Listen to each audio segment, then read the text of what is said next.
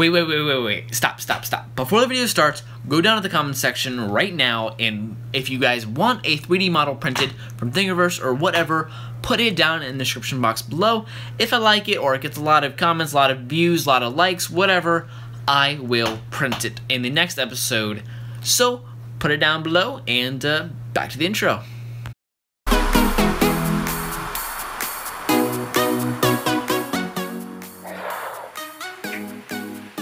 Hey there guys, what is up? Welcome back. My name is Kyle, and welcome to a new series called Let's Print. It's a new series where I'm going to be taking a look at some cool 3D models that are available publicly online for you guys to take a look at and print yourselves. After I print, tell you guys some tips, maybe some tricks on how to print them the best, and just show you what the model looks like.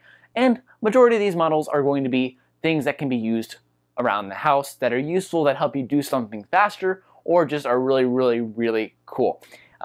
So let's get ahead and get started with today. Now, if you guys don't know, I obviously have a lot of cables. I have like an iPhone, I have an Apple Watch, I have laptops, I have computers, I have cameras, I have got a lot of stuff. And that means I've got a lot of cables to power said stuff. I mean, I've got micro USB, mini USB, USB Type-C, Lightning, 3.5mm headphone jacks, proprietary stuff, you name it, I've got it all. So if you're like me, you've got this tangled mess of cables just lying around everywhere, and that's not cool. So today we're going to be printing this guy. It is a cable management system. It's really cool. Basically, it's just made of a bunch of hexagons on top of each other. Put this on your desk, holds all your cables nicely together. You guys can see which ones are which, and you can go and just pick out whatever one you need for that time, especially if you don't need them that often. I've got plenty of micro USB cables, like I don't need a long one, I need a short one, whatever, all in here, lots of fun stuff. So let's go ahead and take a look at this and time lapse.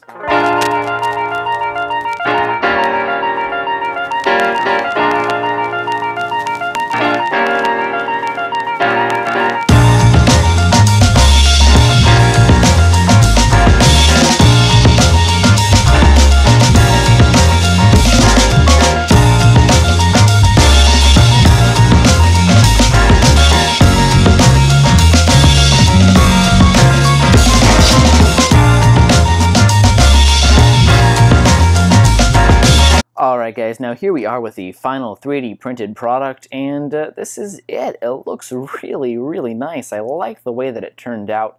Looks really cool. You guys can see here I didn't print with a fine layer height, so you guys can't see the layers, but that's not a huge deal.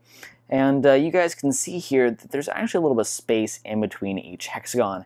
And that is because towards the end of the print, my printer decided that it was going to screw up, and basically it got off whack a little bit. So it started printing layers like in the middle of it.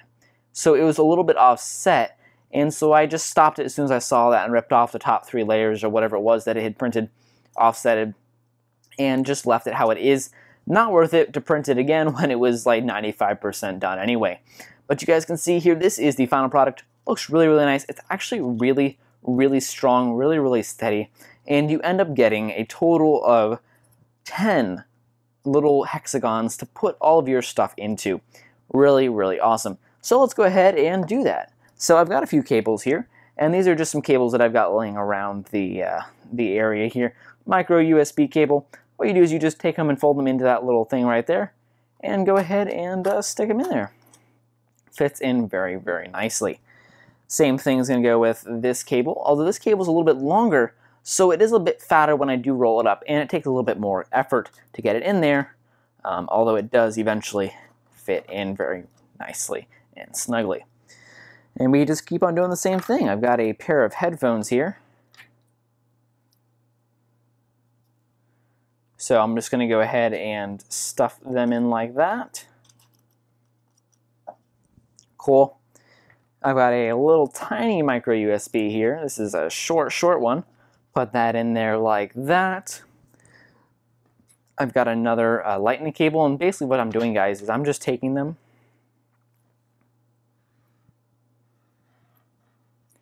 I'm just taking them and wrapping them around my hand like this.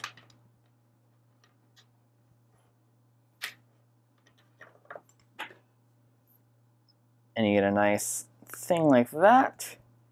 And you just fold them up and stick them in wherever you can fit them into your little thing. Pretty darn cool if you ask me. And then it just sits on your desk like that, and all your stuff is available whenever you need it. Awesome. Now guys, this was printed using Hatchbox black PLA filament. Pretty awesome stuff. It's really, really cheap. Check it out. Link is in the description box below. To Amazon, it's like 20 bucks for a kilogram roll, which is awesome, and then free shipping if you got Prime or you buy another thing with it at the same time. Really, really cheap, awesome stuff, and it's really, really strong, really, really sturdy, and prints out very, very nicely. So, recommend checking it out. Alright guys, so let's take a look at some tips and tricks that I have when printing this model. As you guys can see here, all my cords are nicely packed tight inside of them, and that's the key word, tight. This thing is really extremely small, and a lot of my cables I kind of have to shove in there, or I have to put them somewhere else because they're too long and there's too much cable that it doesn't fit in there. So if you're going to print this out, I would suggest that you make it a little bit bigger. I think that 150% of the original size of the model will work out perfectly, and all your cables will fit into there very, very nicely. Now, you can get away with this if that's all your printer can handle. If you can, not print any larger than this, this will work for your size. But if your printer can handle a little bit more size or volume, I think it's definitely worth it to try and go for a little bit bigger of a build. Even a 120% larger size would help out a little bit with getting cables in a bit easier and not having so much stuff sticking out of them like mine do. Although, admittedly, it's not a big enough deal that I really want to print another one. It's just something I would have wished I knew before I printed this one, so I could have gone ahead and done so. Another tip and trick, do not spend a lot of time making this thing high quality or a really fine layer height. My printer can go up to 0.05 millimeters layer height, but that's really honestly not necessary.